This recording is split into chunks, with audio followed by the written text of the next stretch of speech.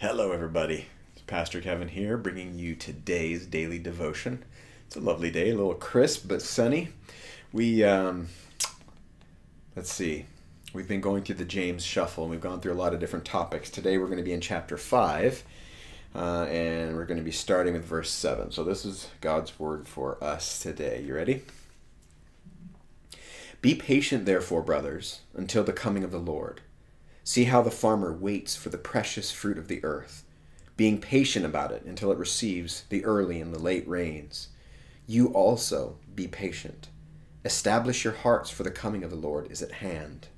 Do not grumble against one another, brothers, so that you may not be judged. Behold, the judge is standing at the door. As an example of suffering and patience, brothers, take the prophets who spoke in the name of the Lord. Behold, we consider those blessed who remained steadfast. You have heard of the steadfastness of Job, and you have seen the purpose of the Lord, how the Lord is compassionate and merciful. So that's it. And the real nut here is patience, and what's the root of our patience? James points to the prophets and to Job for us to see that he was saying, we look back and see, like, man, they hung in there. And this whole example of the farmer who waits for precious fruit. And it's like, if you think about it, we live in a very, they were in a very agrarian society. We were in a very capitalistic, consumer, trade-based society. And not that they didn't trade back then, but you have to realize that those waiting for the crops was waiting for your meal. It was waiting for your food and your sustenance. And there was a lot of planning that took place, right? And it talks about the patience and waiting for the early and the late rains, things that you have no control over, right? They're things that make your crop plentiful, but somehow James is speaking of this in the sense of awaiting the Lord, that you're waiting on this hope that you know is there, that those rains will come, in essence. You will bear fruit. You will get this crop. The fruit of the earth is going to will come. So be patient, be steadfast. And some of these people are probably suffering. They're probably, whether at the hands of someone else within their body or people outside in the culture around them. I mean, Christians were having a difficult time. I won't say that there's like widespread persecution, but you have to think about this idea that a Christian was kind of lumped into the category with the Jews, but the Jews didn't necessarily want them in the same category. And it was a confusing time. And they weren't always looked on appropriately because they served one Lord. And they couldn't follow Caesar. They couldn't say yes to Caesar like other people could because they had a king already. So if you think about it, James is saying your patience is like waiting for a crop that will come, because the one who brings the rain, he's faithful. It says at the end, he's compassionate and merciful. Yeah, God is compassionate and merciful. He's the one who provides the way for us. Even when we are dealing with challenges in our day, even when we're dealing with challenges in our week or maybe a year or maybe our entire life, the question is do you look at God as the one who pays off the patience? That our patience has a certainty at the end of it.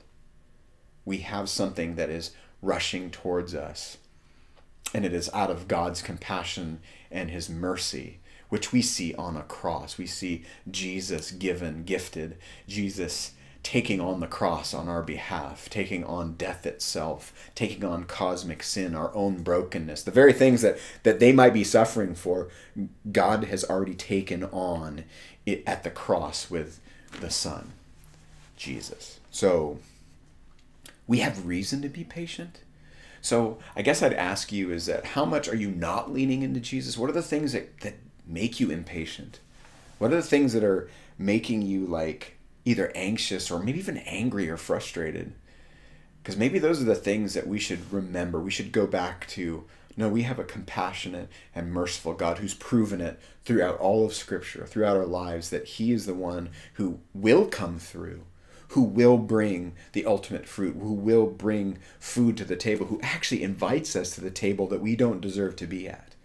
A table with him in his presence.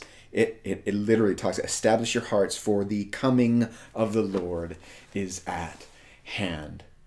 And this is not just an idea of Jesus coming back. It is actually the King coming back who wants to be in your presence, who wants to be in my presence through no power or value of our own other than we are his. That's super good news. So that's what we need to hold on to. So I'd ask you, just consider, what are the things where maybe you have problems with patience? I know I do. I find myself cursing under my breath when I don't do something right, or, I'm in the kitchen and I mess up and I just get angry. Do you do things like that? Because maybe we should be repenting of things like that and asking God to change us. Asking him to get in there and work on my heart. That's what I want. Work on my heart to be more patient with myself. Work on my heart to be more patient with my family, my spouse, my kids, my workplace, the world around me with masks and pandemic. Help me to be patient, knowing that you are at hand. Knowing that even that the Spirit is with us now, that your physical, real presence is what is promised at the end. That is something I look forward to, and I hope you do too. Let's pray. Father God, we thank you for that promise. We thank you that that you are at hand, that the Lord is at hand, that you are coming, that you're coming to be with us, to set all things right, to set us right, to make us exactly how we were intended to be, to help us fix our eyes. Help us fix our eyes on that hope, such that it would make us patient with the people around us, especially the people we love most, the people in our families, the people in our church family, the ones that we should be caring about and pouring ourselves out for all the time, that the world would know what you're like by how we actually treat each other and care for each other and love one another. Help us to do that. Help us to recognize how good you are. Help us to go back to the cross and recognize your graciousness, your compassionate mercy for us. We need that, Father. Help us to know that today and every day. Help us with being patient with things because of that knowledge of who you are and where you're taking us. In Jesus' name, amen. Well, thanks for being with me, guys. We'll see you.